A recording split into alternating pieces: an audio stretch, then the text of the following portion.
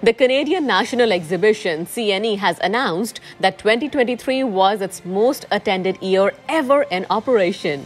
According to CNE, 1.604 million people visited the exhibition between August 18th and September 4, marking the highest attendance in events history. The previous record for attendance was set in 2015 with 1.601 million attendees. Last year, we attributed the impressive attendance in part due to pent-up demand following the pandemic. However, this year is a validation that CNE remains steadfast as one of the most enduring, resilient and beloved annual events that continues to evolve and resonate with people across generations. In 2022, over 45% of CNE attendees visited from outside the GTA, contributing to the CNE's estimated economic impact of approximately $112 million in Toronto and $142 million in Ontario.